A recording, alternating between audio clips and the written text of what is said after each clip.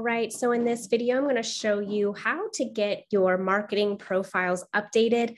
As the new year approaches, it's always a great idea to take a little time to work on your business, get your systems ready for the next year so that we can start off on the right foot. But one thing that a lot of people forget to update is their marketing profiles and those headshots.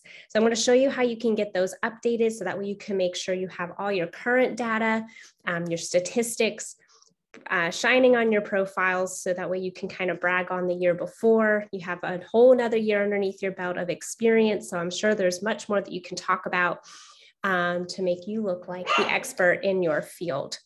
So I'm going to go ahead now, share my screen. You can see I'm ready for Christmas with all my backgrounds. So the one place that we definitely want to update, of course, is our command. So command, when we update our profile there, it's going to update our profile on our free KW website.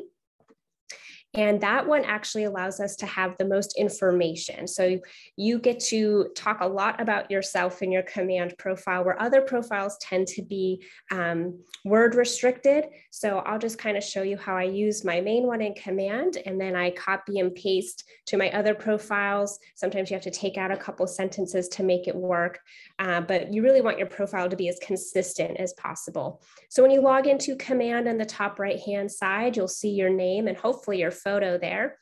I'm going to go ahead and click this upside down triangle next to my name, and I'm going to click on profile. When you're in your command profile, just to change your headshot, all you have to do is hover over the photo. So if you had a new headshot done, you can upload that here by just clicking, and then you'll be able to upload a photo right from your computer. To update the rest of the information, you're going to want to go ahead and click Edit Profile in the right-hand side, and then you'll just go down through and fill out the information. Make sure your email address is updated, phone numbers, your service areas will help you for the referral section in command. So if an agent from out of state is looking for somebody in your service areas that you have listed, you'll be able to pop up for them.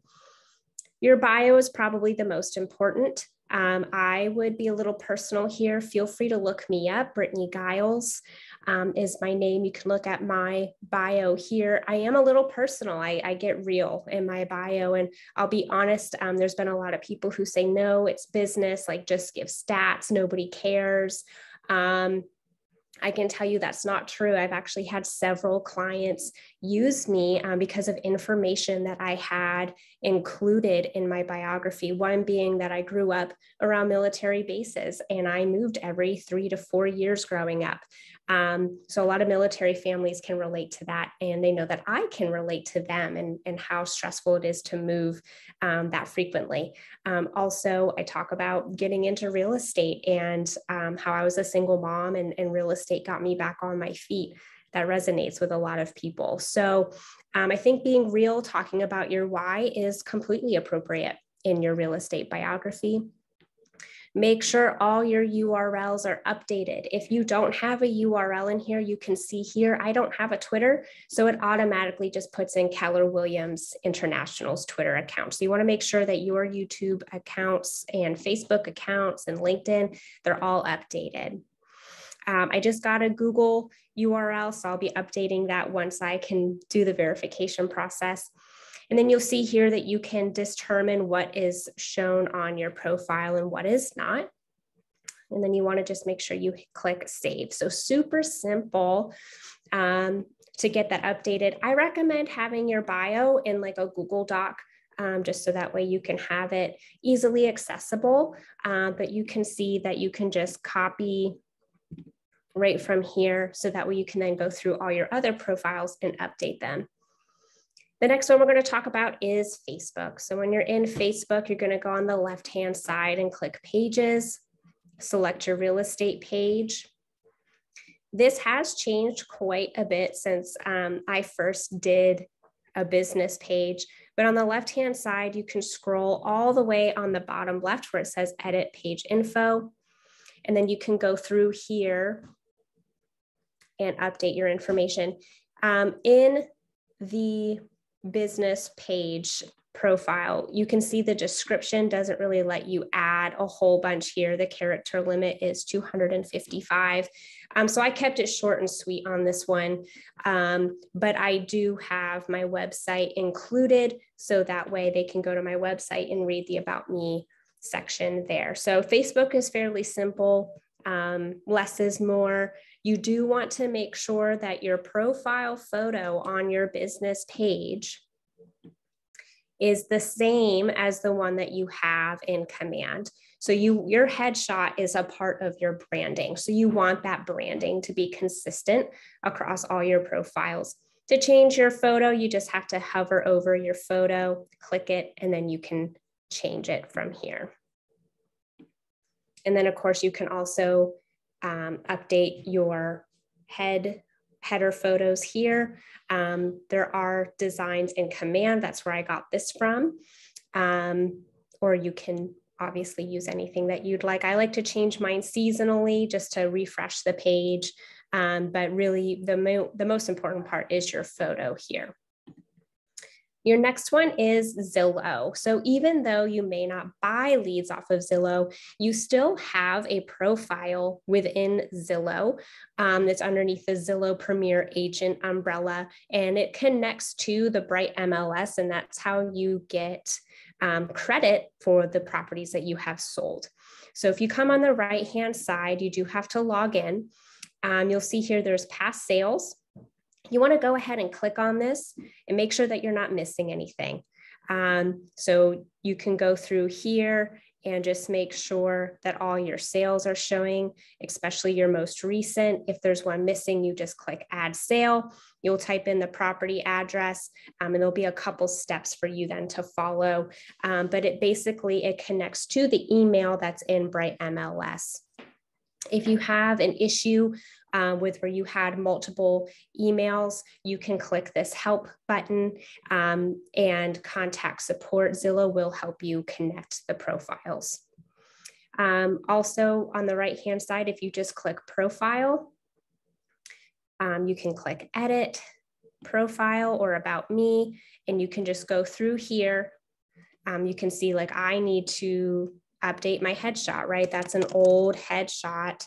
I don't look like that anymore. And you want, again, your branding to be consistent across all of your pages. So you can just scroll through here, make sure you're filling all of this out. I want to make sure that my KW web address is now showing and not my old website. So I'm going to update that here. And then I'm going to go ahead and click submit. Another one that you might need to update, right, is your Google Business Profile. You do have to sign in to Google Business Profile Manager. And then you will have a box here that says complete your business profile. You can click plus, and then you can go through and update information here. Just keep in mind that you do have to update, or you do have to have verification. So when you go through all of this, they're going to send a postcard to you to your business address, so that way you can verify it. So you can see here, I'm not able to do too much because I'm still pending verification, but Google Business Profile Manager might be somewhere that you need to update your profile. Another one is LinkedIn. So you can see I'm automatically logged in, but to edit your profile here, it's typically pretty simple. When you go to your own page, you'll see that there's little pencils everywhere. When you click on the pencil, so here's about me, you click on the pencil and it allows you to update your profile. You can see here that LinkedIn gives you 2,600 characters. So I think I was able to pull my whole profile from Command and just paste it right into here without having to edit it like I did have to for, I think it was Zillow. I had to reduce mine.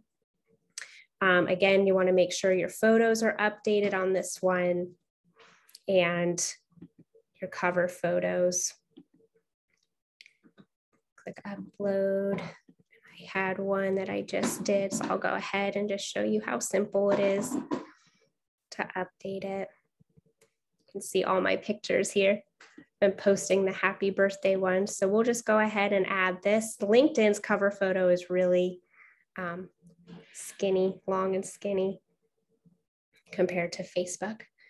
So anyways, that's how to update your marketing profiles as we head into the winter months. It might be a little bit slower, so don't just prop your feet up and relax, right? Use this time that you would normally be working to work on your business and get all those things updated so that way your marketing is all unified. Remember, you and your headshot, your story is part of your branding. So you want to make sure that it's consistent across all of your marketing platforms. If you have any questions, you know where to reach me. Thank you so much.